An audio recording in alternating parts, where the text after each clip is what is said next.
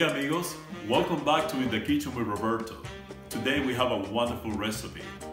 It's a Mexican soup.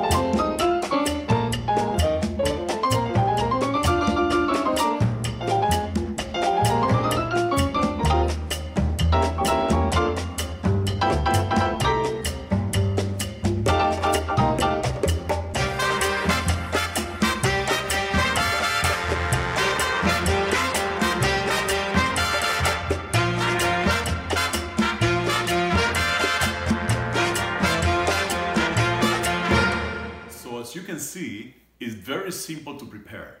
You can make it in about an hour or so if you have a pressure cooker. But if you don't worry about it.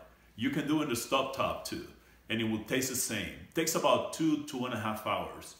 The only thing that you will have to check when the meat is ready, it's very tender, and you're done. So I use beef chunks, but if you don't find those, you can use a roast, and it will taste about the same. So I hope you enjoy it. I would like to get some feedback, and let me know too what you think about the new format of the video. I try not to talk too much during the video, but I like to keep it short so it's more enjoyable for you guys. Again, thanks again for watching. Hope you stay safe, and let's keep cooking.